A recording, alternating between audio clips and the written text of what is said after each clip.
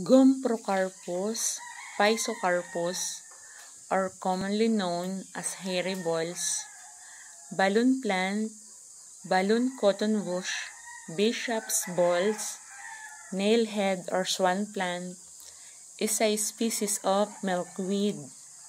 The plant is native to Southeast Africa, but it has been widely naturalized. It is often used as an ornamental plant.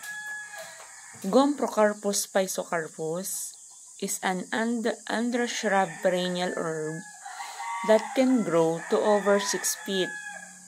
The plant blooms in warm months. It grows on roadside banks at elevation of 2,800 to 5,000 feet above sea level.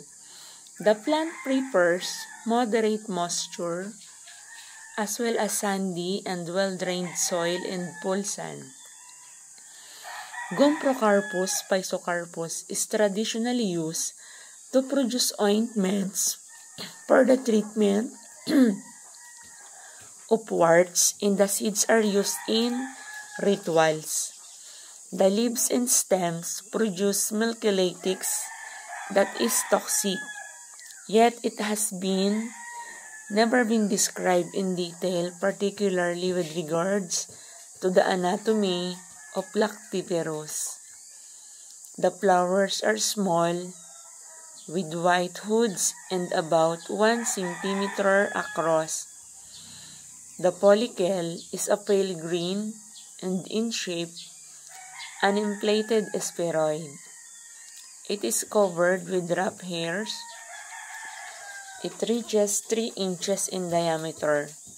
The leaves are light green, linear to lanceolate, and 3 to 4 inches long, 1.2 centimeters broad. The brown seeds have silky tuft. This plant will readily hybridize with Gomphocarpus fruticosus, creating intermediate forms. This plant is self-incompatible, so it requires pollen from a different plant to set seeds. The flowers are visited by many different insects but are only pollinated by wasps and hornets.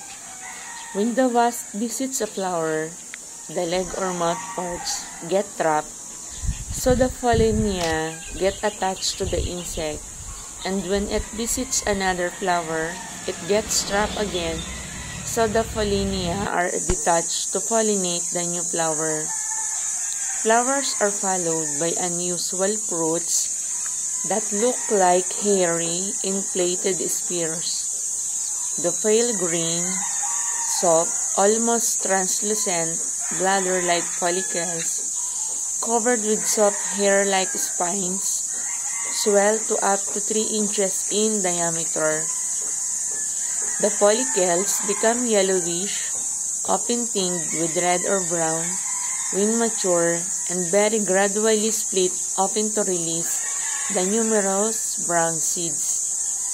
Each smooth flattened oval seed has a tuft of long, silky hairs at one end which aids in dispersal by wind.